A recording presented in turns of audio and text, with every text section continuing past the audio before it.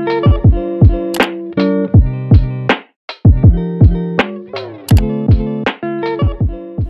guys, welcome back to A-Level Lessons. In this video, we're going to be looking at a very short video. Just a bit of a preamble to what resources is going to be all about for your Team 2, covering your resources, right, basically. So we're going to be looking at what the nature of resources in terms of its classification. Okay, so how do we classify resources and the resource availability, right? So how do we determine if a resource is considered of a certain level of availability to us? So the classification of resources, right, we look at 4 different categories.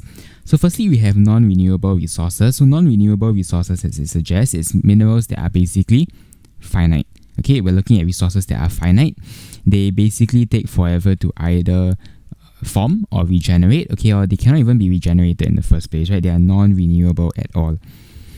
So on the other hand, renewable resources, we look at potentially resources that can be regenerated, right? Even if we use them today, in the short run or maybe in the long run, over a certain period of time, we're able to use this resource again for the same purpose. So we'll learn more about renewable resources actually in Team 3. Okay, we cover your alternative energy sources. Those are a bunch of renewable energy sources that have been placed in your syllabus. So some of them can be exploited to exhaustion if overused. So this is just for you guys to take note that some resources, even though they may be renewable, right, if we make full exploitation and we keep using them, right, we run the risk of them also running out in the long run. Right, we have perpetual resources as well. Perpetual basically means that they can be depleted temporarily, but it is always going to be there, right? For example, air. We look at the oxygen, you look at the carbon dioxide in the atmosphere, it's always going to be there, right? Because we have plants, we have humans, right? And in general, the atmosphere is just going to always contain this amount of air. So although they may be depleted temporarily, right, because of people intaking all of this air, in the long run, you realize that the air is always going to be replenished, right, via the various cycles. So that's perpetual, right? It is perpetual in the long run. Potential resources looks at resources that are known to exist, but they have not been used or discovered formally. So they have a potential to be harnessed, they have a potential to be utilized, but we haven't actually used it at all, right? We understand of its potential only. So we look at the resource availability. We have also another 4 different categories. We have the proven reserve, we have conditional, we have hypothetical, and we have speculative. Right, so proven reserve, okay, basically means that it is proven, right? When I say that, when I ask you to prove a math equation or I ask you to prove that something exists, it means that it is already there, right? You're just proving to me.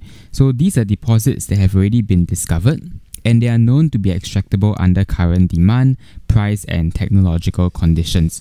A clear example would be you look at the case of diamonds, right? Diamonds is a proven reserve because they are known to be in certain parts of, let's say, Africa, and they can be extracted, right? There are firms which have the machinery that is required to extract these diamonds and value add to them, right? So this is a proven reserve. A conditional reserve looks at deposits that have been discovered but they are not economically feasible to work, okay, at the current price levels and technology, meaning that they require a certain condition, right? They are conditional. They require a certain condition, they require a certain type of technology, they require a certain amount of labor, they require a certain price for it to be worthwhile to actually extract these resources, right? So these are deposits that we have already found, but maybe at this current stage, we don't have the necessary technology, the monetary means to actually extract these resources. Hypothetical, right? When we say that, when I ask you to form a hypothesis, right, it means that these are deposits that are expected, right? You are expecting to find something, you are expecting a certain result, right? But they are only partially developed, right? They are not actually fully something that we have explored. It is not known to us yet. Okay, it is still a hypothesis, it's still hypothetical, right? Meaning that there is a chance it may exist, there's a chance that it does exist and we may not be able to fully develop it, right? Or there's a chance that it may not even exist at all. So it's a hypothetical reserve. So similar to speculative, but speculative looks at more on based on speculation, right? We're making a wild guess. Hypothetical means that we likely have something to work around with. There has been some clues, some form of evidence. Speculative means that there isn't even much evidence to begin with, right? But potential resources found. So this may actually lose its speculative status, right? In the event that it doesn't even exist at all, or in the event that it does exist, right? It can become a conditional or proven resource. So when you look at speculative, you're looking at making a speculation. You're making an educated guess. Okay, you're making a guess. Maybe this resource does exist. Maybe it doesn't exist. Maybe it exists somewhere in Africa. Maybe it exists somewhere in Antarctica. Right? It is something that you are speculating about.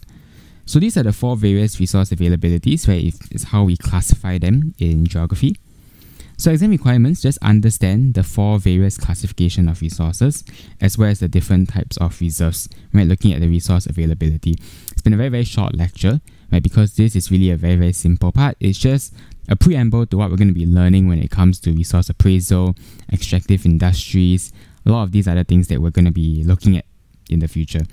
So just to take note that this is something that you can just have it at the back of your head if ever you need to mention that a certain resource is, a proven resource, a conditional resource, or in a conditional reserve. Feel free to just list it out. Right, so if you did learn something and you did enjoy this video, be sure to give it a like, and also to subscribe to the channel. It really does help out a lot. And if you have any questions, likewise, you can leave it in the comment section below and I will answer them as soon as possible. If not, I'll see you guys in the next one. Have a good one. Bye bye.